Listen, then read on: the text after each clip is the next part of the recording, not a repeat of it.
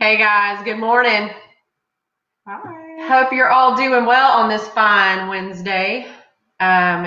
We are tuning in now for the let's see here, episode number 11 of Coffee with Homeleove.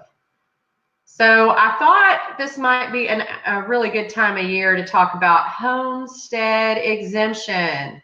I know, fascinating stuff. So basically, for your primary residence, you get a break on your taxes if you file your homestead exemption. So this is really kind of directed at people. Hey, Sherry. Oh, hey, our moms are here. Isn't it great, y'all? We've got support from the mamas always. Thank you.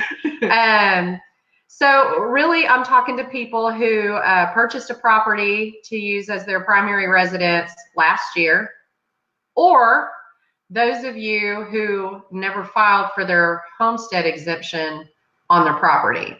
You can check that by looking at your tax record. You can look up your tax record on hcad.org. It's hcad.org if you're in Harris County. That's the Harris County Appraisal District website. You can search by your name or your property address and take a look at, whether or not you actually have a homestead exemption on it. If you're having trouble looking at it and, you want to know, give me a shout. I will help you. And the cool thing about, if you have actually owned the property for a little while and you just haven't done it, I think they allow you to go back a couple of years. So I would contact them if you need to go back retrospectively. But I will say this, Harris County made some changes. I guess it was probably a little over a year ago. They added an app to make life easier.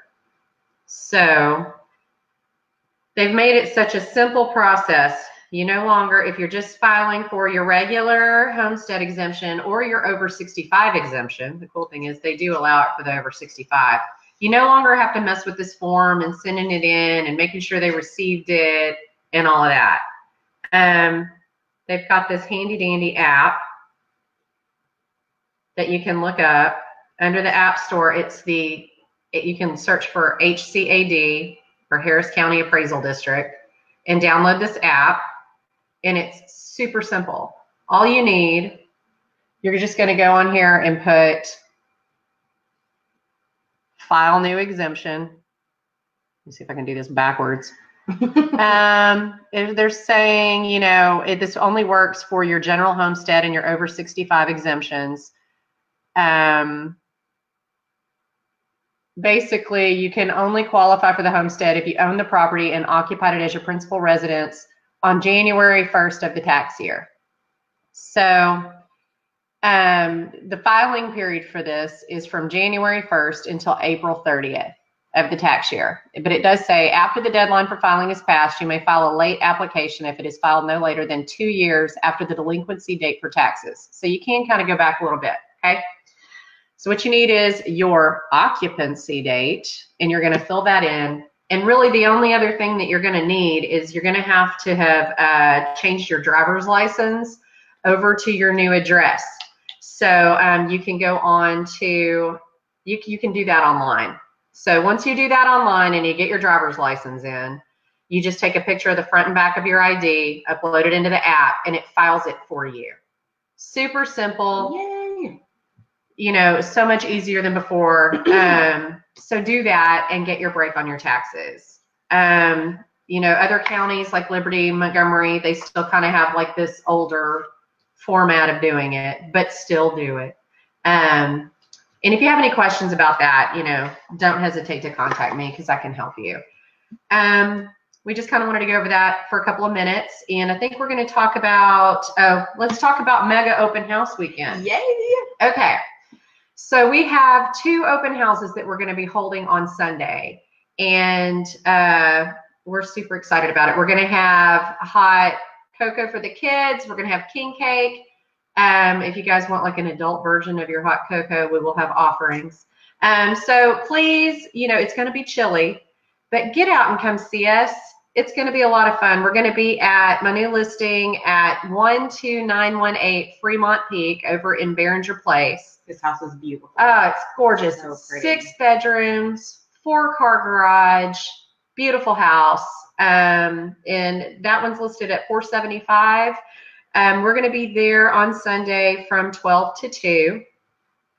And then after that, we are going to transition over to my new listing on, it's going to be at 17327 Cordell Falls Court. That one will be listed today.